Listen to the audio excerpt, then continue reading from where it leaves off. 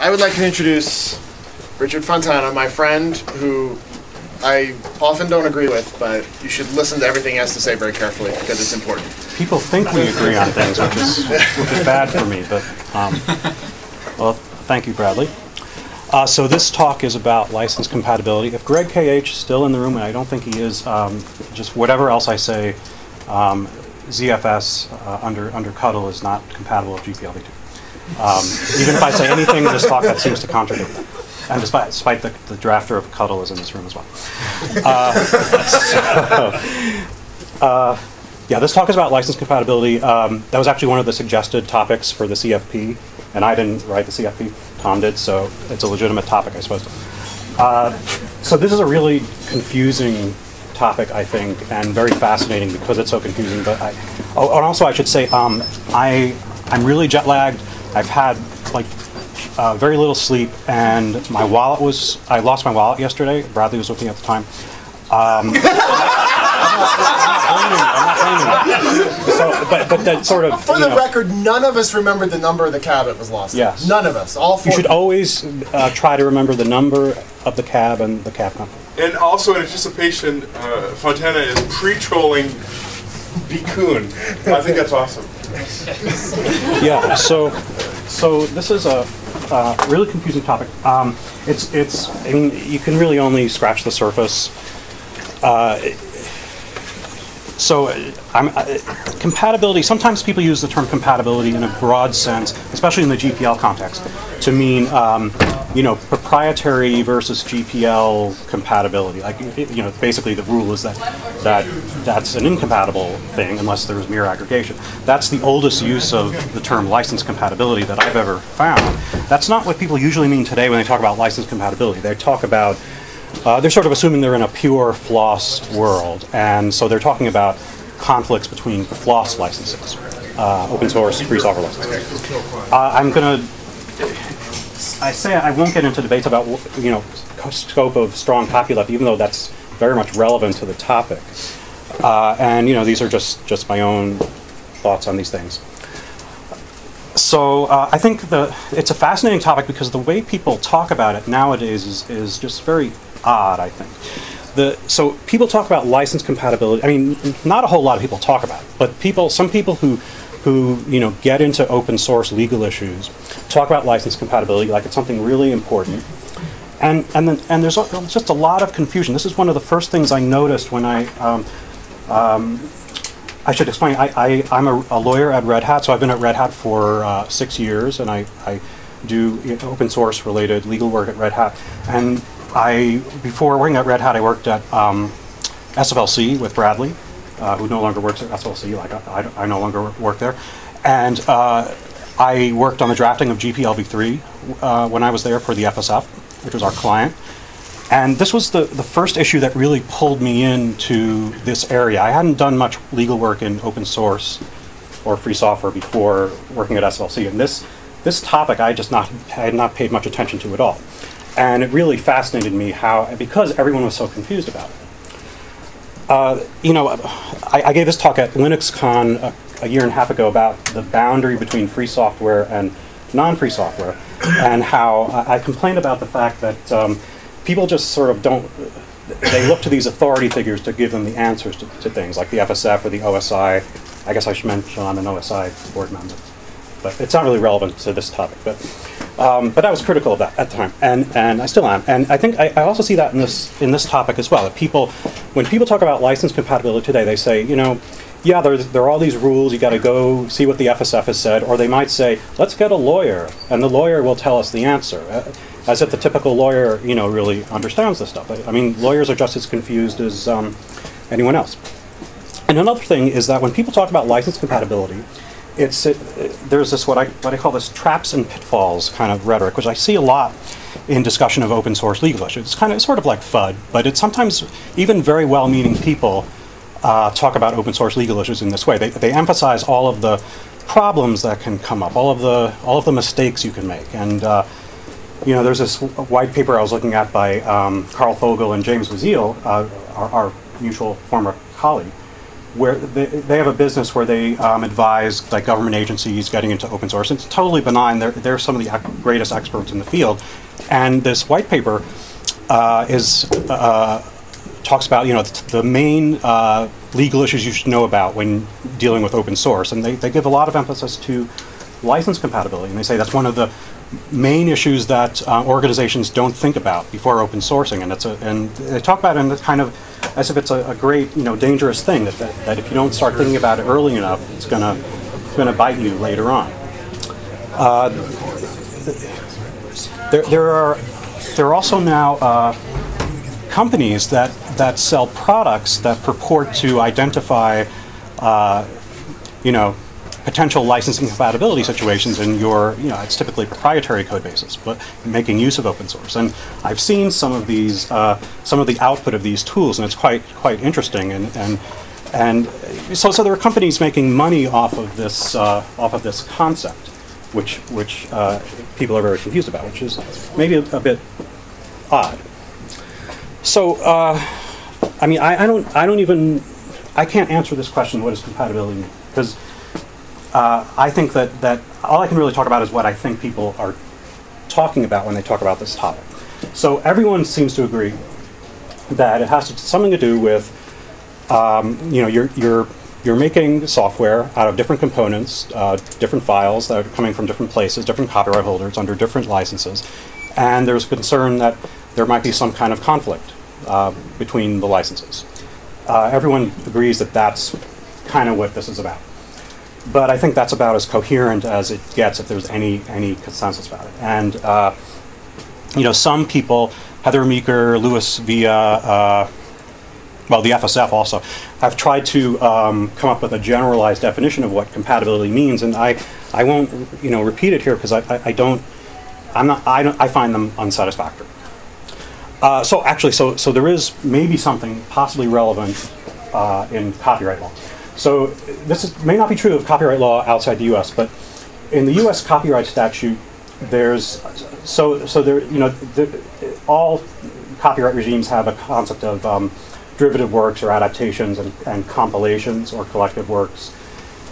We don't really know where software, especially open source, free software, fits in that, but it has some of the qualities of compilations, some of the qualities of derivative works. But the thing that compilations and derivative works have in common is that they're works that are created out of pre-existing works or adapted from pre-existing works. And so you have multiple copyright holders. And it's interesting that the US copyright statute goes out of its way to emphasize that if you have copyright in a compilation or copyright over a derivative work, that copyright doesn't extend to the pre-existing stuff. And that must be because people were confused about the concept before the 1976 Copyright Act, which is the current one in force in the US, was enacted. So even in the traditional copyright system, this kind of parallel concept, I see it as a parallel concept, was confusing some courts, presumably. And I think this influenced the GPL. So there's like this, you see phrases like collective work as a whole. That really reminds me of some phrases in the GPL, some key phrases. The GPL says you have to license the modified work as a whole under this license. I think there's an echo, a deliberate echo of some of the statutory language in there. So when people talk about compatibility, they're talking about, I think, two main things, and they're not necessarily distinct. So one is, just is it the mere presence of code under different licenses a problematic thing? And then sort of the inquiry ends there. So if we're in the GPL universe, maybe there's mere aggregation, and so that answers the question. There's no problem, or otherwise it probably is a problem. If we're talking about purely non-copyleft, simple non-copyleft permissive licenses, no one thinks there's a problem, right? The other way people talk about this is they're kind of looking at it. So this actually is a little bit like Heather Meeker's formulation of what compatibility is all about. So maybe I've been somewhat influenced by that.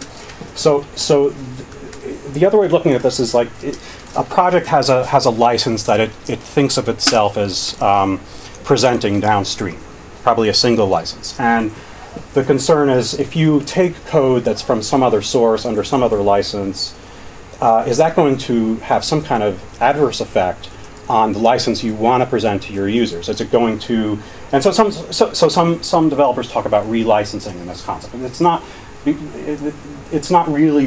They don't mean relicensing in the way that I would understand that term. I think what they mean is actually that they want to have a simplified way of saying what the license is, and maybe inclusion of code under some other licenses makes it hard for them to say that the license is this simple thing. So for example, if you believe that the Apache license 2.0 is incompatible with GPLv2 only, a combination of, we'll assume it has copyleft significance, of mostly GPL2 only code with some Apache code is going to cause problems for people who care about this at all, because they're going to think, oh, now I can't, we can't just say the license is GPL. We actually have a legal problem here. And if it's an Apache project, and let's say it's GPL3, so Apache is considered compatible with GPLv3 according to the FSF, right? If it's an Apache project, there's no incompatibility, but the Apache license project is not going to be able to say, or might be concerned that it can't say, that its license downstream is as simple as Apache license. It's really Apache license with this GPLv3 code, and there's some argument that the GPLv3 code causes the whole thing to be GPLv3. So that's this effect on the downstream licensing is another part of what people are talking about when they talk about compatibility. And I mean, this has probably already confused you. It's confusing. It's not surprising, because I don't think compatibility can really be understood as a general concept. It's a mistake to try to generalize about it. I mean, compatibility issues can come up in a non-GPL context, but usually they're not very serious, right? Because if you're just simple permissive licenses, there really are no. It's assumed that there are no compatibility issues. Maybe if you have some, I don't know, 4-clause BSD code in an Apache license source file, you might wonder, what is the license of that file? And is there some kind of conflict between the 4-clause BSD license and the Apache license? Some people might worry about that. But this is not usually the issue that comes up. There's also weak copyleft licenses like MPL and EPL. But those licenses tend to be seen as scoped by the source file. And so that tends not to be a problem if we're outside of mixing code inside single source files. So it's basically a GPL problem, and that's not surprising, because the actual origin of this idea of license compatibility came out of GPL2 interpretation. It wasn't like, so this is Athena springing from the head of Zeus. So license compatibility did not spring from the head of Richard Stallman. It came out of years of debate in the free software community during the 1990s. And I think some of that debate sort of changed once Bradley came on the scene. But, that's my first effort to troll you. So I'm not going to read all this GPL. I don't disagree with that. So this is the language that developers in the 1990s were looking at. They were trying to understand the GPL. They realized that they were mixing GPL code, which was these were GPL using developers, and they realized that there was a lot of GPL code with code under other licenses, like the 4-clause BSD license, which had that advertising credit requirement, right? And they read the GPL and they wondered, isn't there some problem here? Because they saw that there was this provision that says you can impose further restrictions. And they knew about strong copyleft, and they knew that strong copyleft had something to do with this clause, which says that you must cause any work that you distribute that in whole or in part contains or is derived from very broad language. Must be licensed as a whole under the terms of this license. What did that mean if you were taking code that was under another license? They were trying to figure that out, and also there's this very odd section in GPLv2 which talks about identifiable sections that are independent and separate, that become part of the GPLv2 work when you're modifying it. I think what this was intended to refer to. This was probably drafted by Jerry Cohen, who was the lawyer who worked with Richard Stallman in 1991 when GPLv2 was drafted. I think what this is about is someone might want to modify a GPLv2 program, but they using some proprietary stuff that they had copyright over, and in a different context they might want to license under a proprietary license. But in the GPL context, it had to be under the terms of this license. So I think that's what this is about. But developers reading this in the mid-1990s, late 1990s, thought, okay, this applies in some way to license compatibility. This sheds some light on the issue of license compatibility. So by the year 2000 or so, this doctrine was actually pretty well formed. And as I said, the result of a lot of thinking and debate by many people. It wasn't just Richard Stallman. It was Richard Stallman. Alan Cox, the famous Linux kernel developer, was very active in talking about this issue. Many people in the Debian community had an influence on this. There were some very significant cases, not court cases, but cases that were dealt with in the community. The BSD issue, so the BSD license, there was a lot of mixing of BSD code with GPL code. And the BSD license at the time had this advertising credit requirement, and it had an anti-publicity clause, and developers said, well, isn't this a further restriction? Isn't this conflicting with the GPL? The introduction of the Mozilla public license and Netscape public license at the same time in 1998 was a big deal, and because originally Mozilla, Netscape rather, had said that it would use the GPL and it decided not to do so. And the biggest, most controversial issue, which I had forgotten about, but I'm sure Bradley at least remembers, was the controversy over KDE and Q. Yep. That was probably the most influential license compatibility crisis of all time. And that involved, at a certain phase of it, not the most, okay. No, I agree with you. I'm remembering with pain. Yeah, it was a terrible. So basically, I think so originally it was not a license compatibility problem. It was a proprietary versus GPL problem, and then Trolltech put Qt under this new license called the QPL. But it was general. I mean, people generally said, you know, this is inconsistent with the GPL for multiple reasons, and you know, for 2 years Debian kept, or maybe more, KDE out of Debian. Because of the issue of license compatibility. So it was a really serious thing.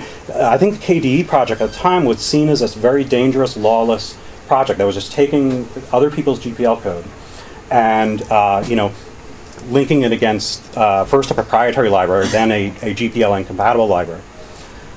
So this had a big effect on you know, shaping people's understandings of what this was all about. And certain principles came out of this.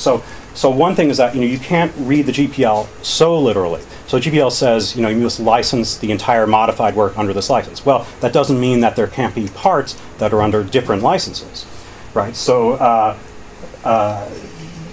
you know, another idea that came out of this, which is not consistent with everything that happened, is that, you know, maybe what makes a license compatible is if it grants a superset of the permissions that are granted by the GPL. So that was a basic principle that many people tried to articulate.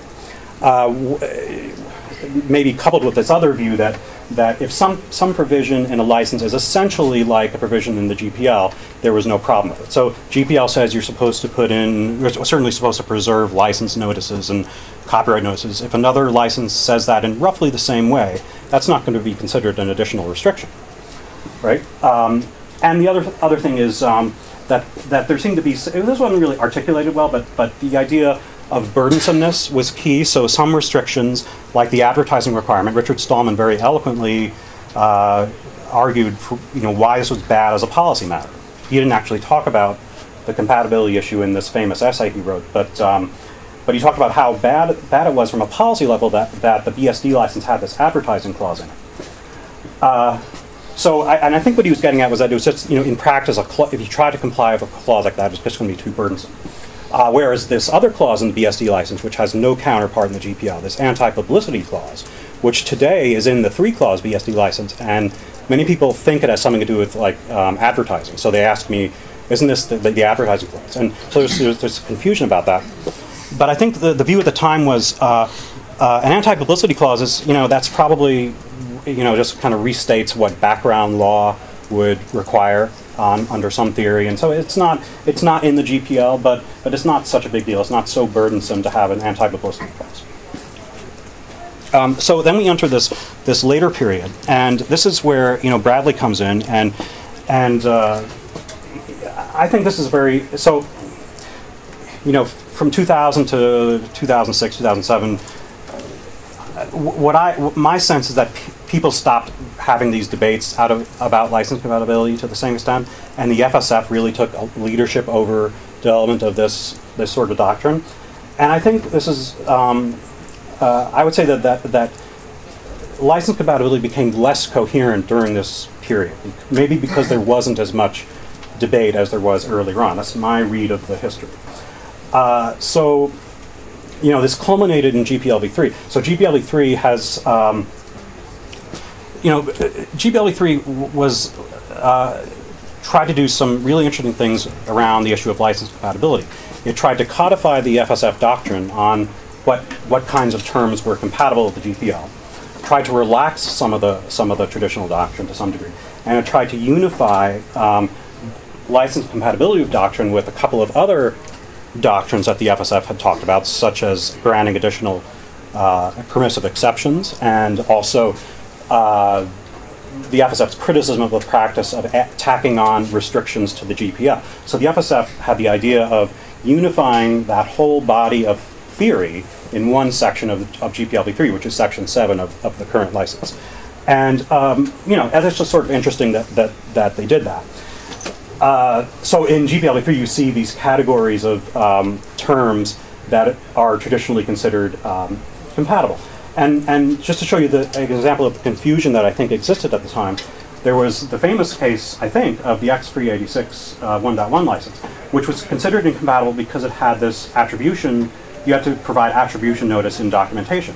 But there was another license, the EU data grid license, that had the same provision, and the FSF said that that was compatible. And you know, maybe I'm missing something. You know, there could be some way to distinguish too, but I think there's an inconsistency there. And I think that confusion actually has persisted after GPLv3 because of the fact that this was. So I was drafting this part of GPLv3, and I made sure that this was included, that attribution was included in this category description. And I think it's caused some confusion afterwards because of this legacy of you know, treating these two licenses differently for compatibility purposes, even when I think the only thing that makes them incompatible with the GPL is this attribution requirement, or the only thing that makes this one incompatible is an attribution requirement that's very similar to the one in this license, which is also an attribution requirement. So I think I guess my main point is that, you know, the FSF, you know, they're not perfect. So you know, it's easy to see how there could be some inconsistency in the developing doctrine, right? Yeah.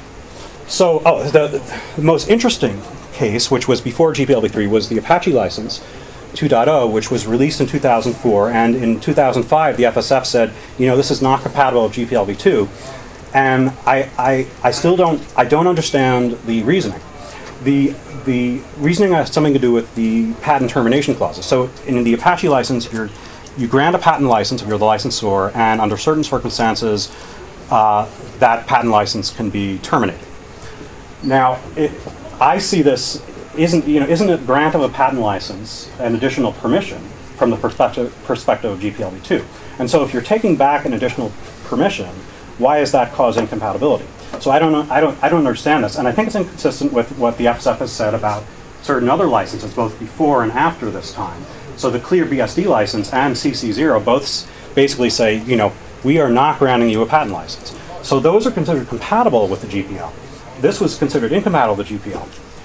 Now in GPLv3, I discovered this other way, other justification for incompatibility, this upstream indemnification clause.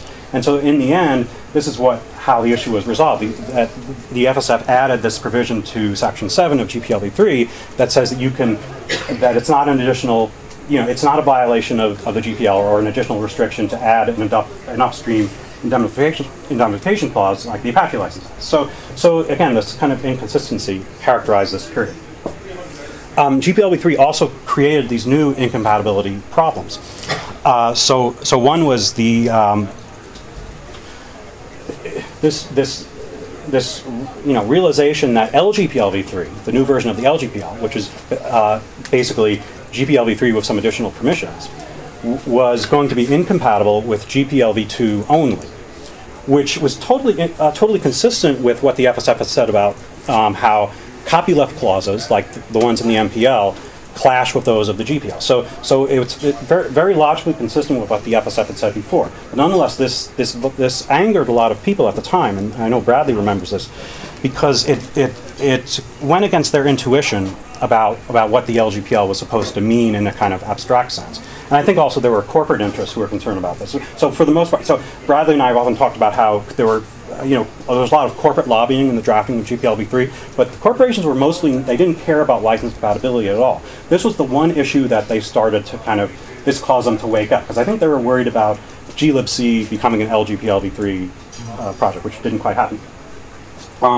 Other issue closely related is, it was realized that GPL v2 only code, as opposed to GPL v2 or later code, would be incompatible with GPL v3, and some people thought that this was going to be a big problem, and this fits in with the FSF's theory. So GPL v2 or later is interpreted, or by this time was interpreted by the FSF as meaning GPL v2, but you have additional permission to treat GPL v3 as the license.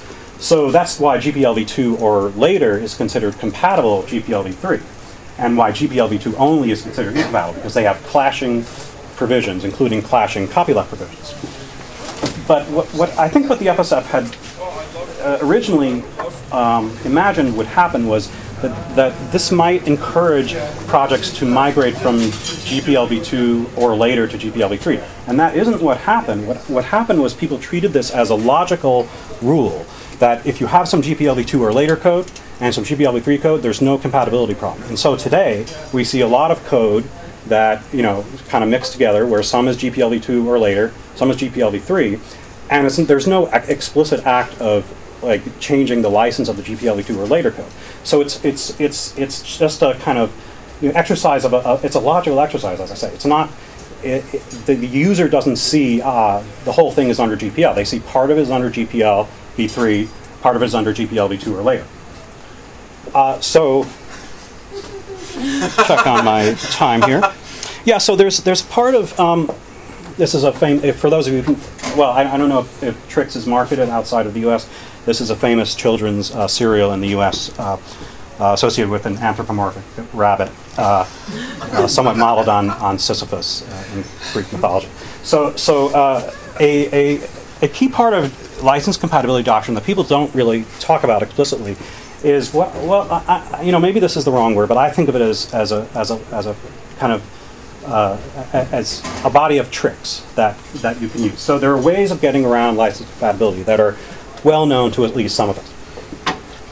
Of course, you can always try to argue that you're outside of copyleft scope. So you just have mere aggregation. So the GPL does not affect is not affected by any supposedly incompatible license that's outside of GPL scope. Something that everyone tries to do is argue that the incompatible license is is covered by the system library exception. There's this thing in the GPL called the system library exception, and in the KDE crisis, people tried to argue that, well, why can't Debian just make Qt a system library? Distribute Qt, even when it was proprietary. People proposed this, right? So this is really fascinating. So it's like everyone tries to resort to the system library exception. Right, my colleague Spot, who's probably not in the room, hopefully, he has said that for the Fedora project, it is official doctrine that OpenSSL, which has an advertising clause like the old BSD license, is a system library or covered by the system library exception for purposes of Fedora. Now he and I had arguments about this, and I said, you know what, you go ahead and say this, and I don't object to it, and let's see what. 10 words. You know what it means. Unless it accompanies distribution of the executable. Oh yeah, no. Oh, I thought you were talking about something in the OpenSSL license, which is. No, I'm talking about the. No. It's totally. Yeah, I agree. It's totally bogus. I mean, I hate to say, but see, I think the result is not. Maybe this will become clearer. Maybe not at the end of the talk. But I think the result may not be incorrect. But I think the reasoning is obviously bogus. I mean, it's how is OpenSSL a system covered by the system library exception? Yeah, right, exactly. That's the exception within the exception. The exception. And even the one in GPL-v3 is so complex, no one really understands what it means. So you have to kind of read the GPL-v2 version to understand what it means, right? I'm sorry, I got to be honest. You can always, you know, maybe this is maybe I shouldn't call this a trick. You can try to get the GPL copyright holders to grant an additional permission, a linking exception, as the FSF calls it, or you can infer it by conduct. And I have done this tons of times to try. When I used to like take this stuff a little bit more seriously, I would look at I remember when I first started at Red Hat, I had breakfast with Bradley, and I said, Bradley, there's GPL code bases that have non-Berkeley. You see, Berkeley had revoked the advertising clause, but there's tons of code that's copyrighted by universities, basically universities, sometimes individuals, other than Berkeley, and it has the advertising clause in it. And so you can't just say, oh, that doesn't exist anymore. And I said, Bradley, do you realize that there's all this GPL code that contains advertising clause, BSD-like license? I was so innocent, I didn't notice. And so but then I saw, okay, I can come up with a trick. I can try the infer additional permission trick. I learned that from my mentor, Scott Peterson, and RMS himself had endorsed this kind of analysis. And the problem is it's really difficult to do that if you have a lot of copyright holders, right? How can you infer additional permission if you don't know who all the copyright holders are, for example? You can always try to get the non-GPL copyright holders to change their license or grant additional permission. That actually works, you know, sometimes. Oh, that was good, Bradley said. I've done this tons of times. Find an early. So after GPLv3 came out, a lot of companies, HP was one of them. A lot of like IBM, I think. So a lot of companies they used to license their code under GPL2 or later, and then someone in these companies, some lawyer said, wait, we got to get rid of the or later, because they didn't like GPL3. So that's fine. But you can always go back to the previous version and of a source file that you want to use, and you can find it's licensed GPLv2 or later. And this is very convenient. Very, very good trick. Now I said to Bradley once, is this okay? And Bradley said, didn't you say it's kind of unethical to do this? In some circumstances. I think I said I was talking about a community product. So yeah, I think it was. I think I said it was mean. I think it depends on the context. There's going to be technical issues around that. I mean, I'm not even a technical person. I'm saying, I can just hear the developers going, "No, I don't want to use an old version. It's going to be outdated." But see, often they're not outdated. That's the thing. Often they don't change at all, and so they can be easily adapted. So you can make changes that are really of no copyright significance. It's a really good trick. Now, the low point in the history of linking exceptions is this exception that you probably can't read, but Bradley and I worked on it together after GPLv3. Bradley wanted to put STET, which was the AJAX commenting system that the GPLv3 text had used, he wanted it to be the first software ever under the new version of the AGPL, because Bradley loved the AGPL. And so we worked on this exception together because at that point, STET was closely integrated with RT on the back end. RT was under GPLv2 only, so that's incompatible, right? So Bradley and I worked on this exception, and it says, you have whatever additional permissions you need to use this with RT. By the way, RT is under GPLv2. It doesn't mention, why there might be a problem, and maybe what our thinking was that we didn't even know if there was a problem. So maybe I think you still like this. I think it's in the top 10 list of your most brilliant inventions. Actually, I'm embarrassed by this now. It's beautiful but embarrassing. Oh, so many licenses try to deal with this question. Oh, this is what. So Alison Randall might still be in the room. There's a photo of Alison Randall, and she said it was okay for there to be a photo. So it's okay that I guess that she's in the room and there's a photo. So some licenses have these relicensing clauses that are specifically designed to avoid compatibility problems in GPL. So earliest example. So I don't even want to talk about LGPL because LGPL is so confusing. But LGPL, the original version had this clause that said, if you want, you can alter all the license notices in LGPL code, change it to GPL. You can even use it with future versions of the GPL. And you might want to do this because it might be useful if you want to copy the code into software that's not a library. Because originally LGPL was designed for libraries that proprietary software would link against. And this ended up being used, by the late 90s. People saw this as a justification for why LGPL was GPL compatible. I don't think that was what whoever I don't know if Richard Stallman drafted that, but I don't think that was the original purpose. But that became the justification. When I was working on the drafting of GPLv3, I put this sentence in section 7, which I talked about, which was about relicensing clauses. I said, the purpose of this was you can't take relicensing clauses so seriously because, just because you say you can relicense under the GPL doesn't mean the incompatible thing doesn't flow down to the licensee. So you might still have incompatibility. This was like, my brilliant insight at the time, and I really struggled to keep this in GPLv3, but it's been totally ignored. There's Allison. So Artistic 2.0 has a relicensing clause in it that's sort of oriented towards the GPL. And the problem is, so the artistic license has an Apache-style patent license grant with patent termination. And the question is, does the relicensing clause,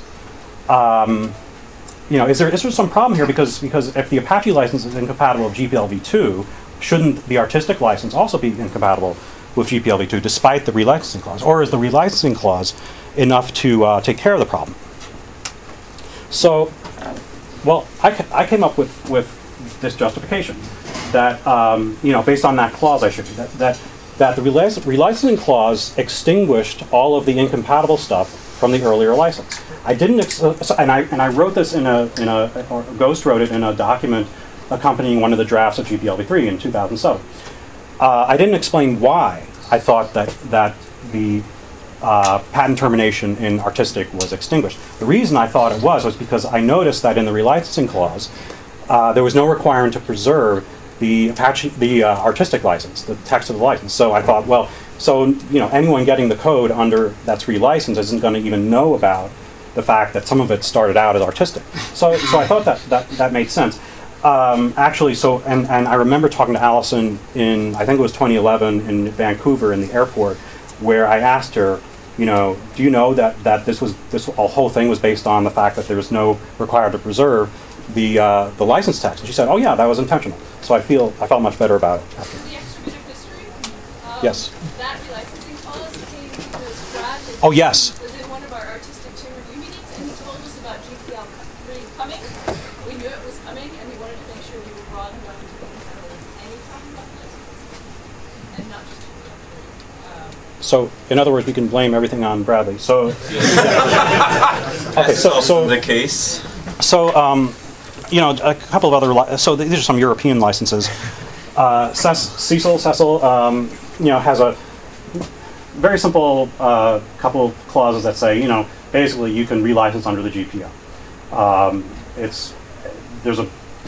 Some of that's unidiomatic, but that's okay. So. There's a better drafted provision in another European license, the EUPL. That's Patrice Emmanuel Schmitz, I believe. And this clause says, it actually gets to this issue. So it says, if, this is something you commonly see in commercial contracts too, if the obligations under the, say the GPL conflict with obligations under EUPL, the GPL prevails. So that takes care of the issue, right? So that's a well-drafted kind of relicensing clause. Now, really aggravating to me, the FSF said that, so EPL lists a set of licenses that are compatible with it in the sense that you can relicense EUPL code or derivatives of it to those other licenses. And GPLv2 is on the list. They excluded GPLv3 intentionally from the list at the time. There's a draft now of a new version that adds GPLv3. So, but at the time, GPLv3 was excluded. The FSF came up with a theory for why you can get around this. First, you take some Cecil code, then you use that relicensing. Then you take EUPL code, and you take advantage of 2 different relicensing clauses at different points in time, and you end up with GPLv3. And this is very clever, and I admire it. But there's also the EUPL drafters clearly did not want this to happen. And yes, I am sympathetic to the FSF on this point because for various reasons, but still there's something that bothers me about that. So oh, yes. Lawyers versus programmers. Well. No, actually, a lawyer, Eben invented that. That's Eben. Eben came up with this, No, the thing before. Oh, really? Oh, okay. Yeah. Oh, so this is Louis Villa.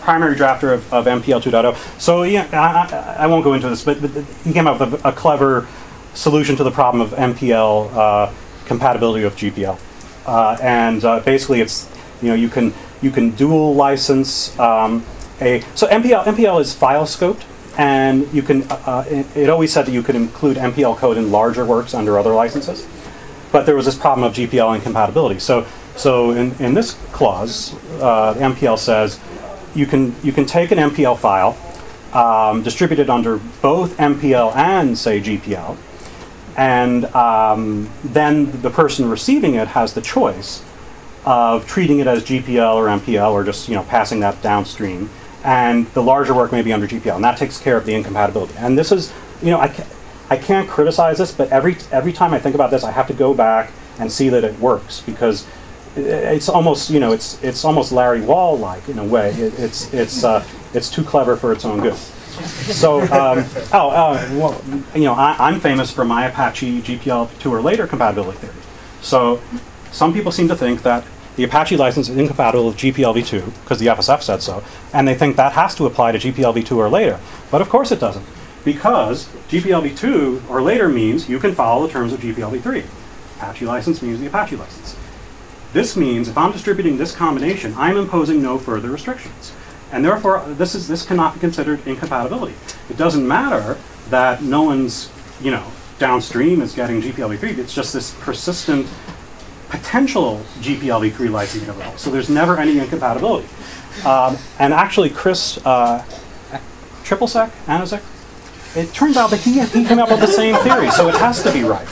So yeah, so this is, I don't know how many people know about this theory of mine, but I have, it's unassailable, and it's completely consistent with the view that GPL v2 or later and GPL v3 are compatible without actually have to doing some kind of explicit conversion of licenses. So yeah, I think there's something wrong with all this. So this is all kind of ridiculous on some level. We have this complex doctrine that's not poorly understood, and then we have these well-known ways of circumventing it, which is kind of a waste of intellectual energy. It creates these business opportunities for lawyers. That's not a great thing. Consulting companies, these proprietary compliance tool vendors, they're all benefiting from this complexity. I mentioned that the tricks, some of them require unconsecrated copyright control, which some of us think is controversial. So there have been some cases, some known historical cases, where a GPL incompatible license was chosen specifically to prevent sharing with GPL.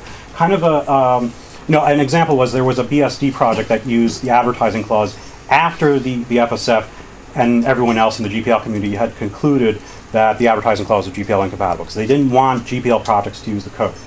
The original view was that they didn't care about the issue. So that, that's not good. So this guy from Kitware recently wrote this article where he says, I used to like the GPL, but it's just GPL's too complex. I like permissive licenses now, and he goes into detail about it's the compatibility issues that made him think that GPL is so complex, right? He says, I've never seen a license compatibility chart for permissive licenses. So this is kind of bad. This is why people are.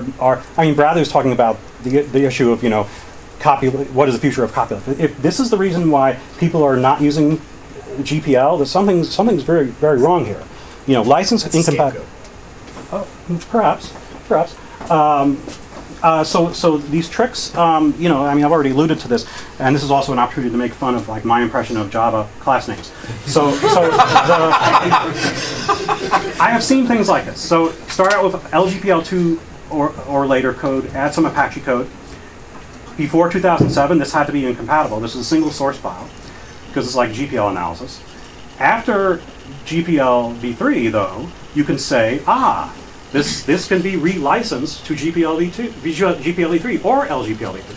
So the license in theory, on some level that no one ever sees, is GPL v3, and therefore it's compatible. In this case, LGPL v2 only. The only difference is you can't go to LGPL v3, so you have to go to GPL v3. So this is compatible because in some theoretical sense that no one cares about or knows about, it's GPL. This is kind of a ridiculous doctrine. So is it safe to trust developers to, in their declaration of packages, to note that the derivative work is, or the combined work is actually GPLv3? No one does this. That's the point.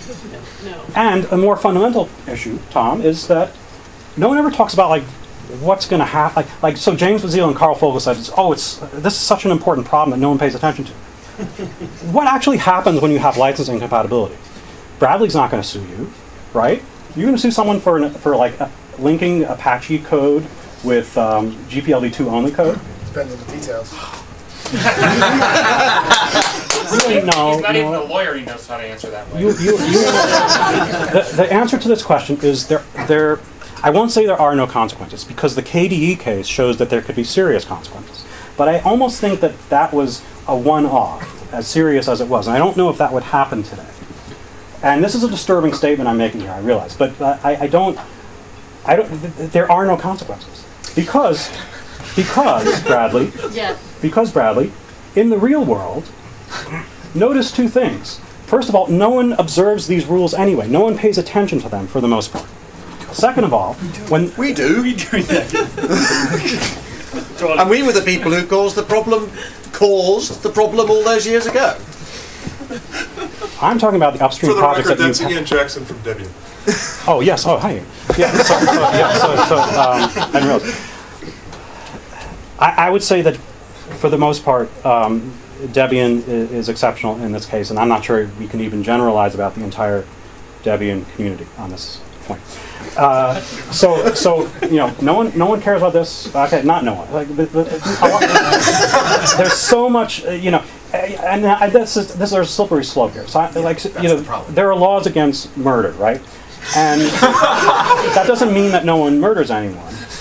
But this is like everyone is murdering everyone pretty much. 98% of people are murdering everyone, and there are laws against murder, right? The other thing is it's assault or it's a lesser included felony issue. It's murder with assault included. We have to worry about murder with assault included. Lesser included felonies. When has anybody ever like enforced on these things? So like who's ever enforced? I don't know. The advertising clause, when is that even going to come up? I mean, these things are just yesterday. Well, I think to me that what I find frustrating about it is, and I think your talk follows this like exact continuum, is that you go down this sort of rabbit hole of this compatibility issue, and the bigger question is, was there derivative work to begin with? Right, which is already a hard enough question to answer in some cases, and because if there wasn't, you don't need to go down this rabbit hole. And I think that's actually a thing a lot of people miss. I mean, I'd hear people who knew very little in a previous job about licensing, and they'd be like, but they're really trying to do the right thing, and they're like, what about this licensing? I mean, I heard people who knew very what about this licensing compatibility thing? We have to, and I had to sort of stop and go, well. First, you should ask if there's a derivative work, because if there isn't, then it's part two of the question. And so right, that's in a way the other side. More energy should be spent at that first question. Yeah. So in a sense, this is different from the point I was just making. It's like the other side of it, which is that some people, I think a minority of people, actually do think about this question, but they sort of overthink it. They don't get to the fundamental question that they should be answering first, which is whether something comes in under GPL's copyleft scope or not. So what's the argument in favor of this ridiculous system? So you might think it has to be correct, so how can anyone criticize it? Maybe that's, I don't know whose view that might be. The one that I came up with that, maybe it makes some sense. Maybe Bradley might agree with this. I told you this. Oh, so I stole it from you. Okay. Maybe somehow this sort of lesser copyleft doctrine of licensing compatibility strengthens the much more serious issue of combinations of GPL works and proprietary works, right? Which is the lesser included felony. That's my point. Yeah, I think there's this. If there is an argument, this is the strongest one. I think, but you might ask yourself, Bradley, is there no better way? Is there no better way, Bradley? And I think Martin Mikos may have come up with an interesting solution here. So actually, it wasn't Martin Lucas; it was Zach Grant. And so Zach Grant was concerned about. I'm reconstructing this a little bit, but I think he was concerned. So Zach Grant was the first community manager, I think, in the history of open source. Is that correct? Yeah. You can use that title. So he knew that MySQL was getting a bad reputation in free software and open source communities for its overreaching interpretations of the GPL. I worked for MySQL. We deserve that bad reputation. Okay, and if I'm getting the history wrong, correct me. I don't know if you know about this, Eileen, but I verified that Sun changed the name from Floss to Floss. I don't know if there's any significance to that, but anyway, so Zach came up with this idea. Why don't we have like a special exception to deal with compatibility problems for well-meaning, pure, open source type people, Floss people.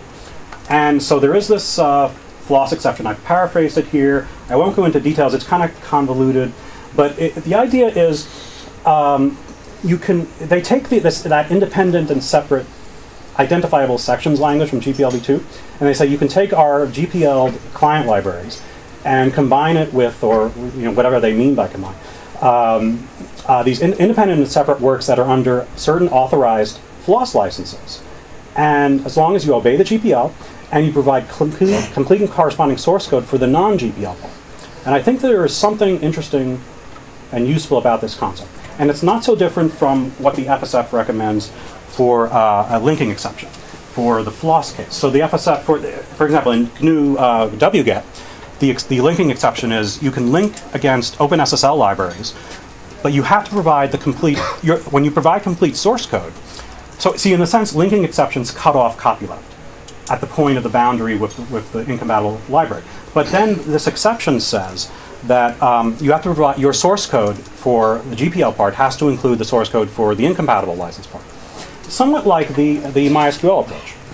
And it also reminds me of the GPL-v3, AGPL-v3 cross-compatibility provisions, which, because ordinarily GPL-v3 and AGPL-v3 would have clashing copyleft provisions. This was a workaround, or a fix was made to this in both of those licenses. They have these parallel provisions. And they basically say you can combine GPL-v3 stuff with AGPL-v3 stuff.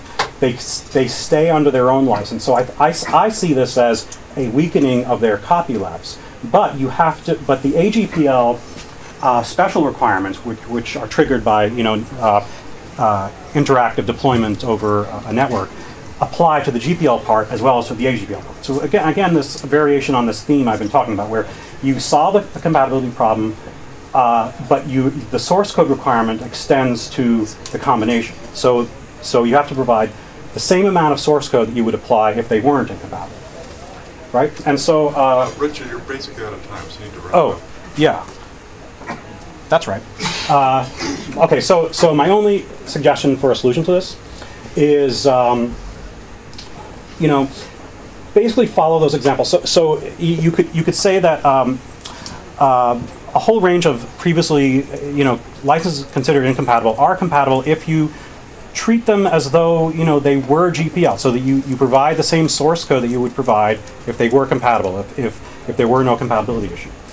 And this moves the doctrine closer to the kind of de facto community behavior, because it isn't really characterized by adherence to those formal rules about compatibility.